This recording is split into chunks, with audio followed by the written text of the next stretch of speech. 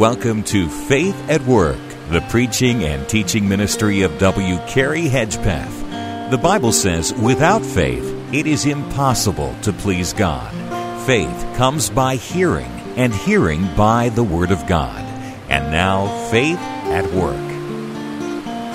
Well, good morning or good evening, depending on what time you happen to be watching our broadcast today. And welcome to Faith at Work. If you're a regular viewer of our television program, you will recognize right away that I am not Dr. Carey.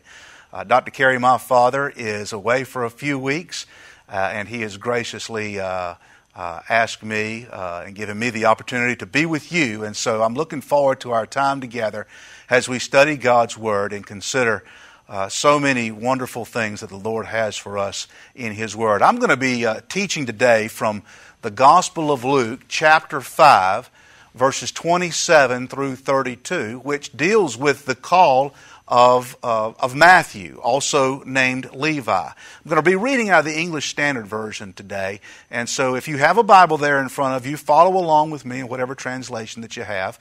If by chance, if you don't have a Bible, just listen clearly and carefully to the Word of God as we read it. Luke chapter 5, verses 27 through 32. The Word of God says this: After this, he, that is Jesus, after this he went out and saw a tax collector named Levi, also Matthew, sitting at a tax booth.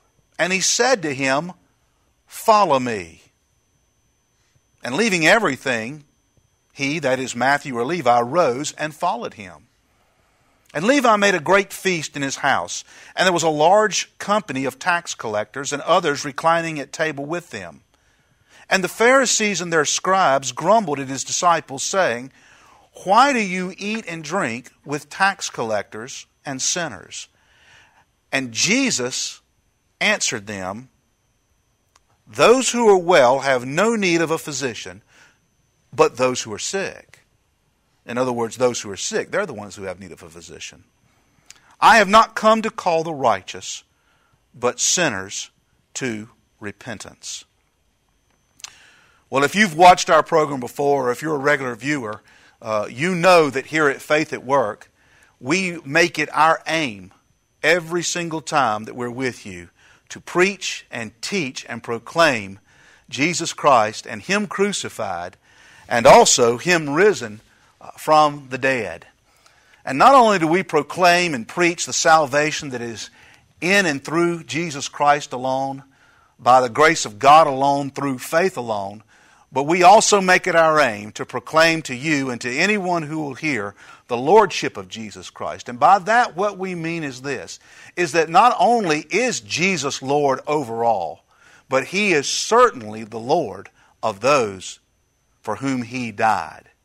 In other words, those who know Him, those who have truly trusted in Him, we proclaim in accordance with God's Word, that they follow Him. Now, they may not do it perfectly. We as believers, we don't always live the way God would have us to live in perfection this side of heaven, but we will seek to follow Jesus. And that is the Lordship of Jesus Christ. Today, I want to speak with you about the call to follow Jesus. The call to the Christian faith, friend, is nothing less than the call to become a disciple, that is, a follower of Jesus Christ. And so as we consider these things today, out of this passage, out of our text, I want to speak to you about three particular matters pertaining to the call to follow Jesus. And as we consider these things, I'd even ask this question right up front. Are you following Jesus? Have you received the call to follow Jesus? And if so, how's that following going? Are you following Jesus? Are you truly a disciple of the Lord Jesus Christ? I hope you are. Follow along with me as we look at this passage, and we're going to look at three different things. First of all, we're going to consider the simplicity of the call to follow Jesus. And then we're going to look at the substance of the call to follow Jesus. Now, both of those have to do with the what. With the simplicity, we're going to talk about, well, what do we mean when we say what do we mean by following Jesus? What does it mean to follow Jesus? And by the substance, we're going to basically, hopefully, answer the question from the Word of God as to, well, what does it look like in practical terms? And then the last thing, if we have time, that we'll look at today is the subjects of the call to follow Jesus. The first two deal with the what, the last one deals with the who. And hopefully, with the help of the Lord, we'll get to that matter. But let's consider, first of all, the simplicity of the call to follow Jesus. The simplicity of the call. Listen again to verse 27 out of the Gospel of Luke in chapter 5. Here's what it says. It says, after this, that is, after the things that had been taking place before, Jesus had been healing. He had been ministering. If we go back to chapter 4 of Luke and chapter 5 of Luke, we see that Jesus had healed a man with an unclean demon in him. He had healed others. He cleansed a leopard. He healed a man who couldn't walk. He'd done all these things. And now he was getting ready to heal and to cleanse a man of his sin. And it says here, after this, he, that is Jesus, he went out and saw a tax collector named Levi. We also know that same Levi had another name, that is Matthew. He went out and saw a tax collector named Levi, or Matthew, sitting at a tax booth, and Jesus said to him two very simple words, follow me. Follow me. Two very simple words. Certainly, when Jesus told Matthew to follow me, to follow him, it was an imperative. That is, it was a command. Jesus didn't ask him to follow him. He looked at him, stopped dead in his tracks, looked right at him, eyeball to eyeball, and said, you come and follow me. And so, yes, it was a command, but it was much, much more than a command. In fact, it was an invitation. It was an opportunity of a lifetime, especially for a man like Matthew. Now, we know from the Word of God two particular things about Matthew. One thing we know about Matthew is that he wrote the first gospel that we have. The gospel according to Matthew. He wrote that actually to his own people, to the Jewish people, to prove that Jesus was the Christ. And so we know that about Matthew, that he was the author of the first gospel. But there's a second thing that the Bible tells us about Matthew, and that's this, and it's right here in this passage, that Matthew, by his own choice, was a tax collector. Now, to be a tax collector in that day was a little bit different than it is today. Tax collectors today are employees of our own government, of our own federal government, and they take up, as you know, and you may or may not like it, they take up money, they collect money in accordance with the law to pay for certain things to keep our country moving forward. Infrastructure, health and education, all kinds of things. And we're not going to get into politics today, but that's what a tax collector does. We may not like tax collectors. We may feel that they tax us too much and all those kind of things, but they are necessary in a civilized society like ours, that we might have a country that has all the good things that we've been blessed with by the Lord Jesus here in the United States of America. That is not quite the same type of tax collection that was going on in New Testament times. Tax collectors, much like Matthew, were men of Jewish descent, at least within Palestine, men of Jewish descent, who collected money by force, carrying with them the penalty of law, and they collected those taxes from their own people on behalf of the Roman government. And they had the right to do so. And there was nothing that anybody who was a Jew could do anything about it. It would be more synonymous today if somebody, an American, came to your door representing a government of another country and forcibly, under penalty of law, demanded from you money to pay for that government, which was a foreign government.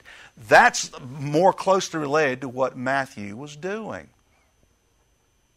Why Matthew became a tax collector, we have no idea.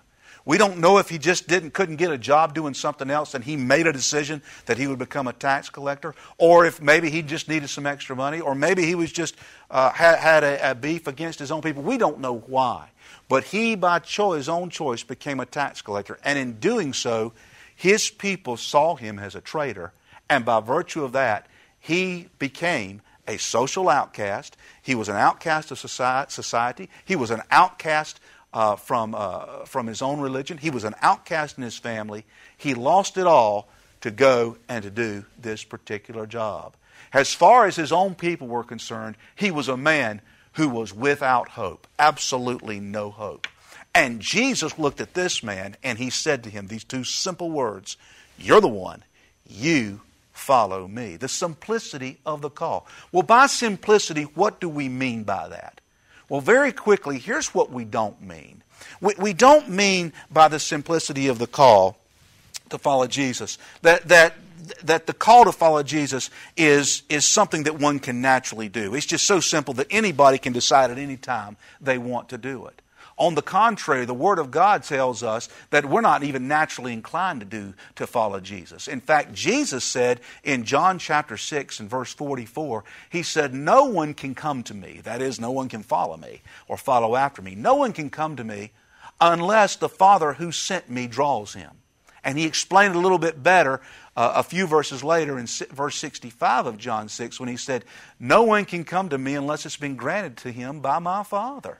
So it's not something that we naturally do. So by simplicity, we don't mean that. We also, by simplicity, we don't mean that it's something that's easy to do. It's not easy to follow Jesus. In fact, Jesus Himself said over in Matthew chapter 7 and verse 13 and 14, He said that wide is the gate and broad is the way that leads to destruction. And there's a lot of people on it. But narrow is the gate and difficult is the way that leads to life, and few find it. He was talking about following Him. It's not easy to follow Jesus. And many of you know that. But by simplicity, we also don't mean that it is not without joy or that it's not without significance. In fact, the call to follow Jesus is the most significant thing that one could ever do. Paul said this to the church at Corinth in 1 Corinthians chapter 1 and around verse 18. He said that the message of the gospel is foolishness to those who are perishing. It's foolishness. It's the most insignificant thing that could be. But to those who are being saved, it's the power of God.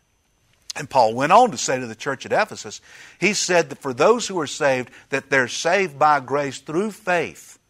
And that of themselves, it is the gift of God, not of works, lest any man should boast. And that those who are saved are God's workmanship, created in Christ Jesus for good works, which God has prepared beforehand that we should do and that we should walk in. And those good works don't save us, but those good works, that is the pursuit of holiness, the pursuit of following Jesus, is the will of God and the things that He would have us to do. It is a significant life. Well, then what do we mean by the simplicity of the call to follow Jesus? Well, two things very quickly before we move on. By simplicity, we simply mean this, that the call to follow Jesus, first of all, is not complicated. It is just not complicated. It is very straightforward and exact. When Jesus looked at Matthew, at Levi, and he said, "You follow me," Matthew understood exactly in a very straightforward way what Jesus was saying to him. The word that's used here in the Greek for follow is actually used over 70 times in the Gospels pertaining to following Christ. And every time that it's used, when it pertains to following Christ in the Gospels, it either has a literal meaning or a metaphorical meaning. And by literal, I mean this. It means, if it has a literal meaning, it means to go literally where Jesus goes.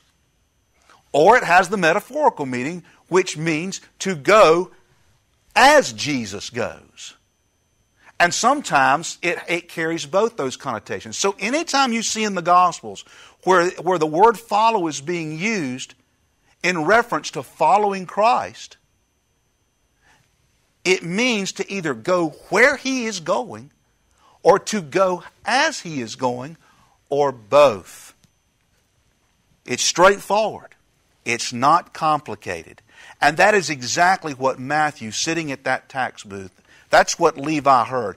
When Jesus looked at him and said, "Follow me," Matthew heard this. He heard Jesus give him an invitation like this: "You come and go with me," or "You come and be with me, be where I am, and at the same time, you come and be like me."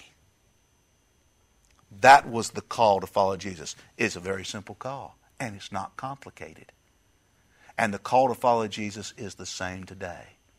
But also by simplicity, we mean this. Not only is it not complicated, but in accordance with God's Word, it is not optional.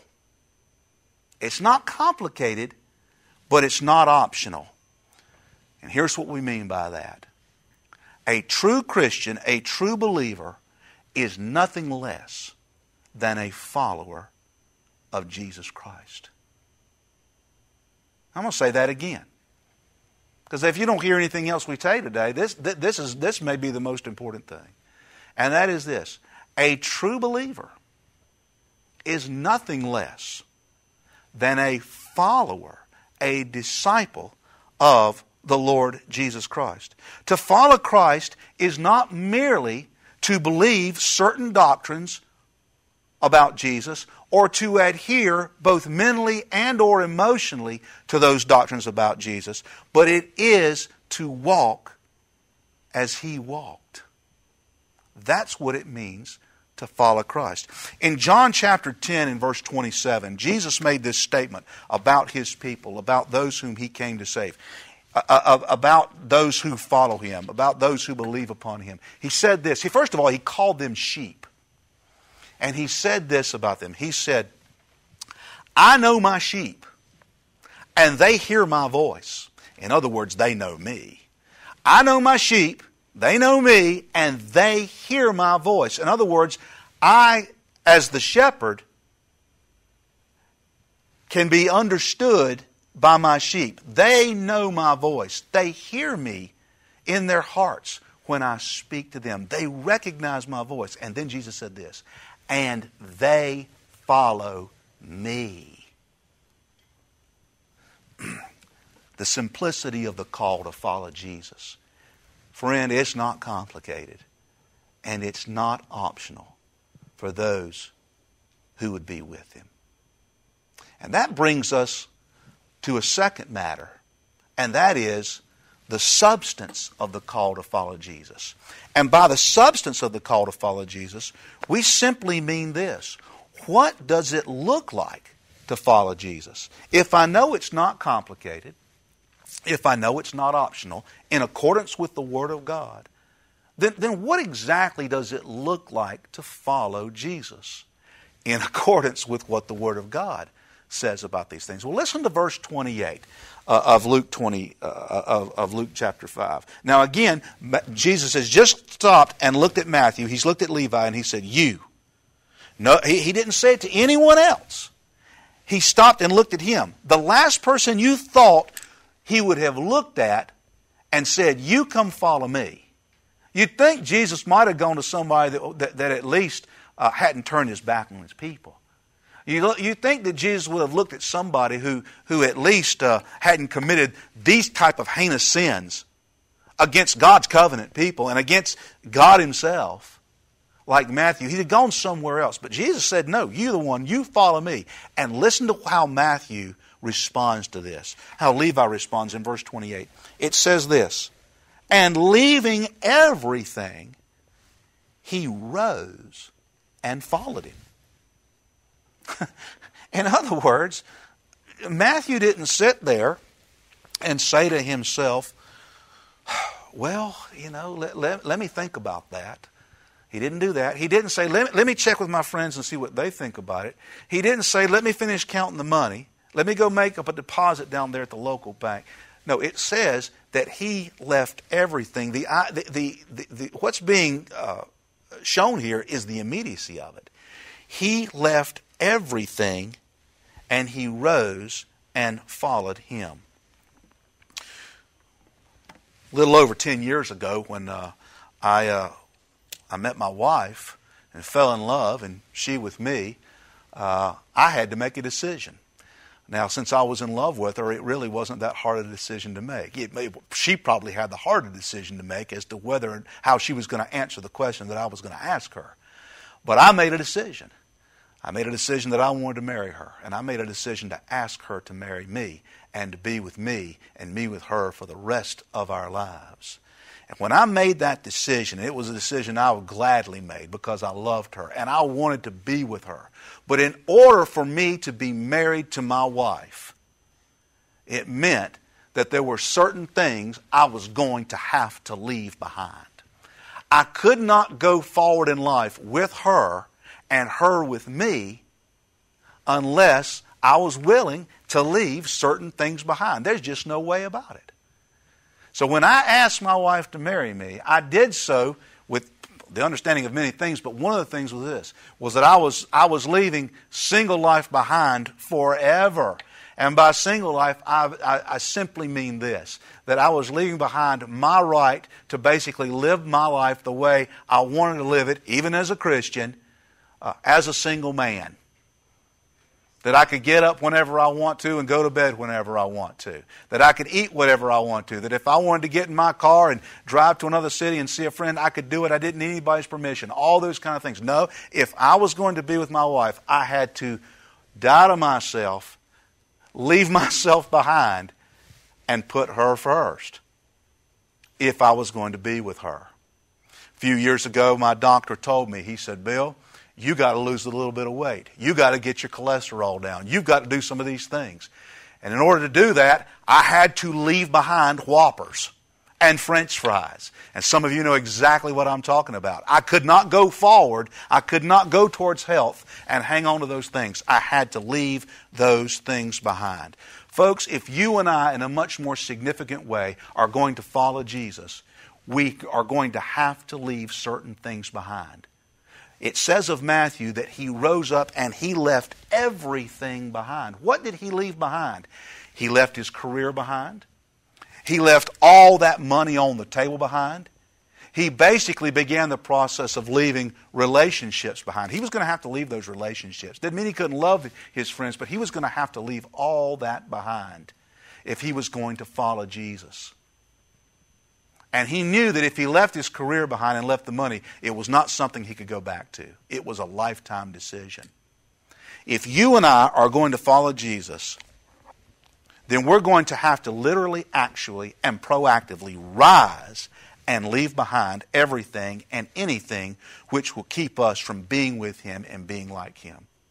Now let me give you very quickly 3 things that you and I are going to have to leave behind. No options on these things if we're going to follow Christ, if we're going to answer that call. And this is the substance of the call of following Christ. Here they are. If you're going to follow Jesus, you cannot do so unless you leave behind any confidence in anything other than the person and work of Christ to gain you a right standing with God. Jesus said over in John chapter 14 and verse 6, He said, I am the way and the truth and the life, and no one comes to the Father except through me. No other way to be right with God except through Jesus. He said this over in John chapter 6 and verse 40. He said, This is the will of my Father, that everyone who looks on the Son and believes in Him shall have eternal life, and I will raise him up on that last day. And Paul even wrote this under the inspiration of the Holy Spirit over in Romans chapter 3 and verse 21 and following. He said this, The righteousness of God has been manifested, that has been shown apart from the law, although the law and the prophets bear witness to it. The righteousness of God through faith in Jesus Christ for all who believe. There is no distinction. All have sinned and fall short of the glory of God and are justified by His grace as a gift through the redemption that is in Christ Jesus. If you and I are going to follow Jesus, we can't be trusting in the person and work of Jesus Christ and something else. It is only the person and work of Christ alone, we have to leave everything else behind. Any other confidence. Confidence in good works, confidence in church attendance, confidence in our heritage and all of those kind of things. There's a second thing we're going to have to leave behind.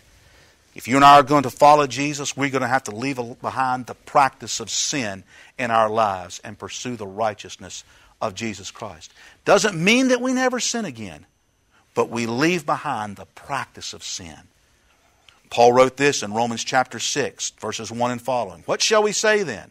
Are we to continue in sin that grace may abound? By no means. How can we who died to sin still live in it? Do you not know that all of us who've been baptized into Christ Jesus, that is, those of us who have been identified with Christ, are baptized into His death? Paul wrote to Timothy in 2 Timothy chapter 2 and verse 19, and he said this, that all who name the name of Christ must turn from iniquity. When Jesus began His earthly ministry, it says that He went out, in Matthew chapter 4 and verse 17, He went out proclaiming the kingdom of God, and here's what He said, repent, for the kingdom of God, the kingdom of heaven, is at hand. If we're going to follow Christ, we must leave behind the practice of sin. We must seek to sin no more. If we're not talking about sinless perfection, but we are talking about leaving the practice of sin behind. And one last thing in the very short time that we have left.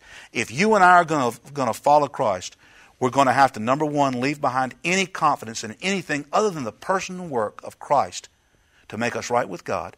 We're going to have to leave behind the practice of sin. And thirdly, we are going to have to leave behind our perceived right to rule over our own lives and bow down to the lordship of Jesus Christ.